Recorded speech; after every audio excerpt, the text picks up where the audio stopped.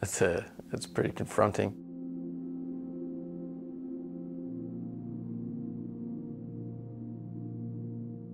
We did invade a sovereign nation that we'd never had an angry word with.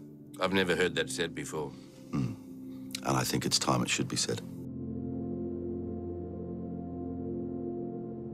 An invasion.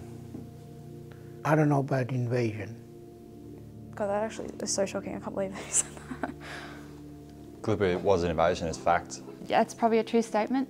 I actually totally agree with him. We wouldn't have invaded Gallipoli if we didn't have to. Through the Allied forces that they had at the time, it would have been the best call to make. I don't think it was purely an invasion for the sake of an invasion. It is often said that history is written by the winners, and in this case that has very much been true. It was Britain invading another country, and Australians as British people were doing that too. It was necessary.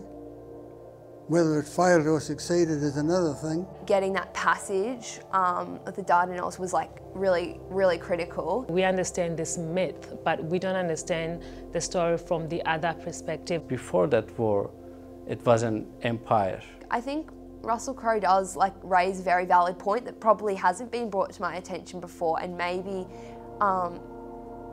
it should be. It's a spirit to find a modern Turkey. As an Australian, it's not what we want to hear, but I guess it's valid in a way. But it was an invasion because they were working with other people to try and take over the world, basically. The same way I would go and defend my sister in the playground, even if I'm not really sure what she did wrong. And I think you've got to go back to the reason why the 1418 war started. We were really just under orders. They were invading other people, so we invaded them.